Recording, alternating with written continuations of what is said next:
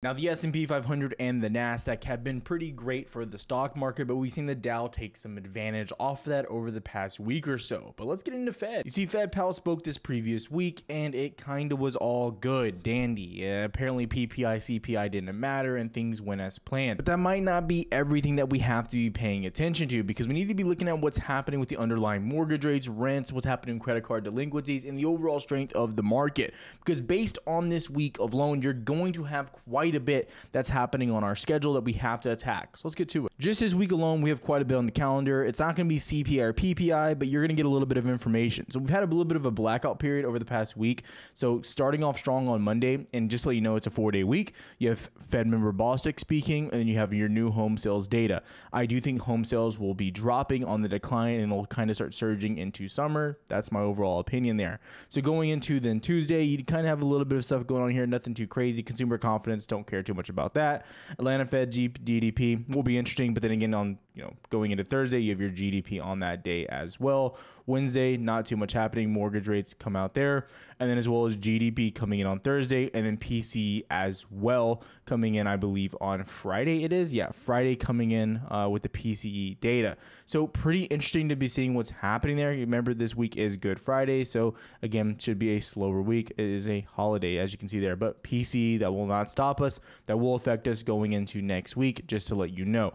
But again, the biggest thing happening here, in my opinion, you're gonna have GDP coming in on Wednesday, and then as well as you have some Fed members speaking throughout the week, because it was a previous blackout period. Something was kind of up this entire week. We saw overall volume on the S&P down. It was pretty brutal. As we look at volume on this week, you can definitely see there wasn't much happening. Now, Monday actually was your highest volume, which traditionally never happens, and we'll go into that here in a second. But 88 mil, 60 on Tuesday, 69 Wednesday, 60, 79. Pretty low volume overall. If we go over to Edgefield, the link is down below if you want to check them out for their data analytics. You can see traditionally over the past 52 weeks that we've been trending on the uptrend on volume. Monday, Tuesday, Wednesday, Thursday, Friday. Friday usually being our peak. And then if we also look at what's happening with price action here, you can also see going into here with green and red days by weekday, the end of the week tends to be our best. And kind of this week, it was like all over the place, all inverted. So those are really important things to take into account. We go look at SPY, and as you look at this past week, we didn't get that great, red day on Monday, green on Monday, on Tuesday and Wednesday, Thursday and Friday ended up being red. So again, not the greatest days, all things considered. Totally inverted from what was the quote-unquote norm. But is that kind of leading into what's happening with these holidays coming up? That's the major question. And I think it's arguable based on this volume that's coming out. Something that we saw around the beginning of the year as well. Remember when we said January 8th when we expected the market to pick up? And it kind of did. Now, we also were going through a blackout period where no Fed members speak except Powell. And that's going to be coming to an end, obviously, tomorrow. So when we look at what's happening there as well, I have to think maybe the market was cooling off. And there's a big theory going on right now that basically the Fed, and then what's happening with BOJ, they just started raising rates for the first time in like 20 years. Those guys are coming out pretty dovish, pretty strong on the market, right? Dovish, whatever you want to say, right? They're coming out stronger on the market. And then the people under them come out a little bit more hawkish, or expecting more downside, more realistic viewpoints. And it's an interesting tactic because so far for the Fed, it's worked for the past year and a half. Powell comes out, says everything's great, inflation's handled, we're going on the right path, even though sometimes things don't look that great. And then the other Fed members come out, give a kind of realistic viewpoint, some concerns, and then they can say that they covered both sides of it and they covered their ground. Now, Powell has said, based on some of the upcoming data we're going to cover in a second, that they need to start cutting rates for the safety of banks and the housing market overall. That they're going to have to start doing that most likely in summer, which are still pricing in those 3 rate cuts, which is why the market's still so in love with everything tech. So what we're going to do first is go over that mortgage data specifically. And when we look at that mortgage data, kind of interesting. Okay, so if we go back to 2008, everyone's like, oh, well, look, Tyler, 2008, this is the greatest representation of what's happening right now. The housing market's going to crash. Well, in 2008, just to let you know, the mortgage rates dropped dramatically. And I want to let you know, if the mortgage rates dropped dramatically like this to 2%, which we're higher right now on mortgage rates than we were back then, but it's totally different circumstance. If that happened, the housing market right now would actually explode because the rental market would get hit so hard. It would be actually the greatest case scenario for our economy for rates to drop like this, like they did back in 08 through 09, 11, just to give you a viewpoint, which I don't think is going to happen. I think at the most these things can come down to is like 5% maybe 4.5% with rate cuts on the 30-year mortgages. That's my current opinion. Then you go look at credit card delinquencies. And before we go to that, I do want to cover this right here as well, is credit card and auto loan delinquencies continue to rise. And this was from February this past year among younger borrowers. And I want to highlight this, is that first of all, these younger borrowers are the people that we should be concerned about, right? People actually around my age. I'm not being irresponsible. Just trust me, bro. But these are the people that are taking loans at very high rates, right? These people don't have houses. If you go look at what's happening with the younger borrowers as well, they're still living with parents, they're still roommates, things along those lines. And so those aren't the people, and they're not buying at these, they're just not. Okay, it's just like the reality of the situation. But when you go to credit card delinquencies, those are the people that are getting hit. But if we also look at these delinquencies, we're nowhere like we were back in 08, which also was kind of twofold. You have credit cards delinquencies, at highs and near 6-7, 5%, give or take. And you also had mortgage rates, at local highs as well. We're getting one without the other in this case right now. So again, this has me on the thesis that Powell has to cut. Like he just has to, or we're going to have big problems down the line. And that's what you don't want to happen overall, right? You don't want to have that overall. And I think Powell knows this, and that's why he's been subtly mentioning this over and over and over. Again, when we look at the market, it's important that we view it from both sides, not just where I can be right, but also where I can be wrong. Now, hypothetically, if the market starts going through absolute nonsense and we just continue ripping like beyond all means, and the housing market stabilizes and rents get better and they start going down in price, which I don't see how all that could happen. But if that does happen, in theory, Powell would not cut rates. He wouldn't. If the market didn't show signs of weakness on the delinquencies and on the home equities part of it with mortgages, then you wouldn't have to. But those parts are still rising. And that's why when you see inflation in these numbers, especially rents going up, that's why you have to consider and say he has to cut, because the only way that rent prices go down is if Powell does that. We've already seen unemployment rise to almost 4%, and it's not hurting the rent prices. Rent prices continue to track to the upside.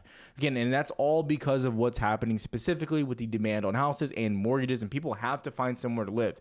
If you're not going to pay for something, it's not going to be your rent. And in half these states, you can live there rent-free just squatting. So these are all things that are major, major concerns. However, the likelihood of the possibility for him not to cut, for those things to actually happen, are far less likely in my opinion, because it would take a miracle, right, for all those things good to happen on all sides of the metrics, right? So again, that's what I'm looking at specifically there. And this is totally different. And if you watch my interview that I did on the second channel, then it gives you a really good idea at the end of that video about why cutting rates would be bullish inherently for the stock market specifically. On the long-term, long run, this could cause major pain in the next year or 2 years for the housing market. It could, because people flood back into the housing market at higher 5-6% rates. And then, eventually the slowdown does hit with growth in GDP. That totally could happen. But that's a year down the line. And honestly, most of you people here don't really care about a year down the line. Y'all care about what's going to happen right now, right? And how can I make money in the short term?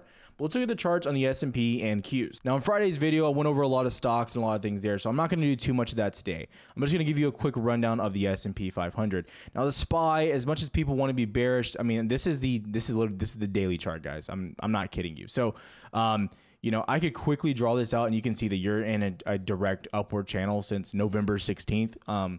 So everyone that's like, we need a short and we're going to crash, best of luck. There's no reason to go short in this trend, in my opinion. If we start breaking down below 508, 505, you're going to have every opportunity to go short. So there's no reason to try to catch your time at the top. That's my personal opinion. Do what you want with that information. Okay. Do what you want with that. So I do believe you don't have to short. You don't have to be the first one to short. We look at Qs and maybe a little less stability here. Arguably, it's a more volatile push that you get. You can see the range is definitely broader here on Qs. A little bit. It's hard to see because you're still so strong.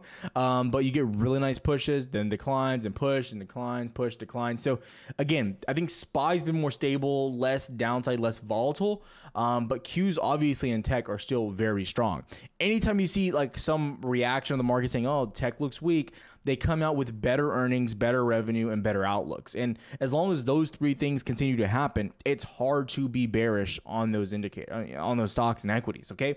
Now, again, I'm all for the downside. If it happens, it happens. I'll gladly make money on the downside. But again, I'm not going to start forcing this up here at 450, 446. We start breaking below 432, 435, then we can talk. But up until that point, I have to, stay in my lane and understand how I've made money on this channel over the past 3, 4, 5 months, right? And it's been sticking with the overall trend. IWM here, right? IWM's been trading here in a channel for basically it's going to be going on 3 years, but now you're finally breaking down and trying to hold above 206, 207.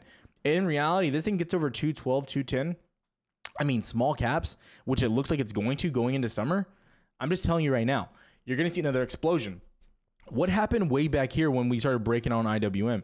If you guys remember, this was one of the greatest markets of all time. Mid 2020 through arguably 2022, but we'll just say mid 2020 to mid 2021 was incredible. Stocks went berserk. They went, you could trade anything, right? It was literally a SPAC season, right? It was crazy. It was cool. It was awesome, right? Right now it's AI season, but when this happens, you're going to see a lot of money flow back into the market. And again, I believe that will happen when rate cuts start to appear in the market. And those are things you have to be looking for. Now, I go and I look at something like DXY, and again, I can recognize some of the pain or some of the downside that could be established here. But again, we need to get more understanding and see more stability here and get more overall decision making, because right now it seems really choppy and really back and forth. Anytime you're going through your 200 SMA every single day or every single week, that's not a good idea. That's not stable. The only concern here too would be the US 30-year yield. But again, I do imagine the 30-year yield will start dropping based on the projections from the Fed.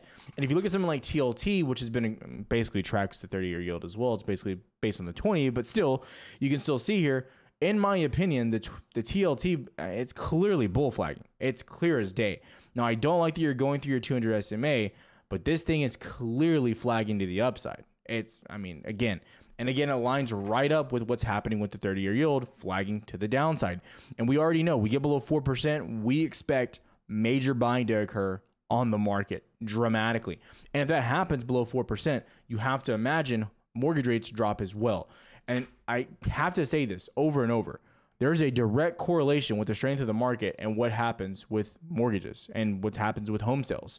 And if you see any time over the past 2 years when home sales surge, the market does very well every single time. So again, those are things that we have to be paying attention to. I don't want to spend too much time on this video, but I wanted to give a bit of an update on what I'm expecting over this week and what I'm watching with specific data, and especially coming from the Fed. If you have questions, comment down below. I'll see you guys either tomorrow or Tuesday. Have a good one, traders.